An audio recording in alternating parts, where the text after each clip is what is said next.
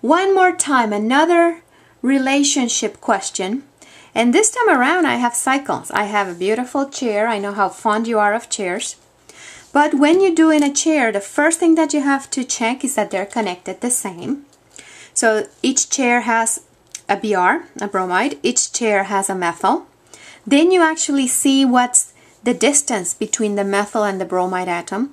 1, 2, 3. 1, 2, 3. So these two molecules are the 1-bromo-3-methyl cyclohexane. That's perfectly fine. One more thing we need to check. Going up and up, my two substituents are on the same side of the ring. They're going both up, so this is the cis. On this one, the methyl is going up, but the halide is going down. And if one is up and the other one is down, that means that they're trans to each other. That's it. I don't need to compare anything else. Cis and trans are diastereomers.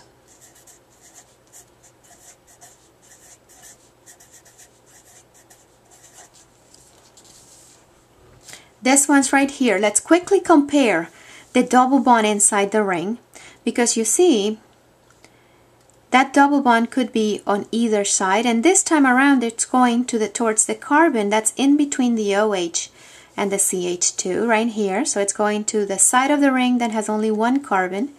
So in between the OH and the CH2, going towards that way.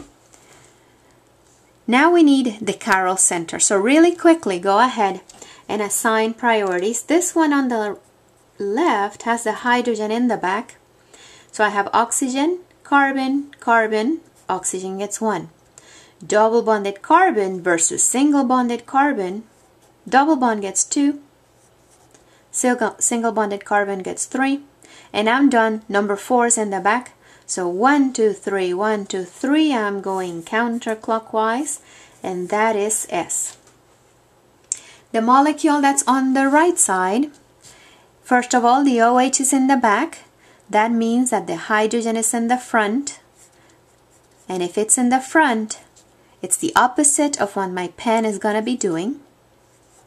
So my pen is going R, but the hydrogen is in the front.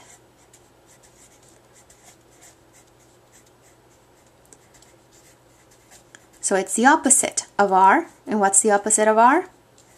S. So the molecule on the left is connected exactly the same as the molecule on the right, and the chiral center is exactly the same. It's both of them are S. So these two molecules are identical. What happened right here, if you take a spatula and you pretend that the molecule is like a pancake and you flip it like a pancake, you can actually flip this molecule to be this one on the right side.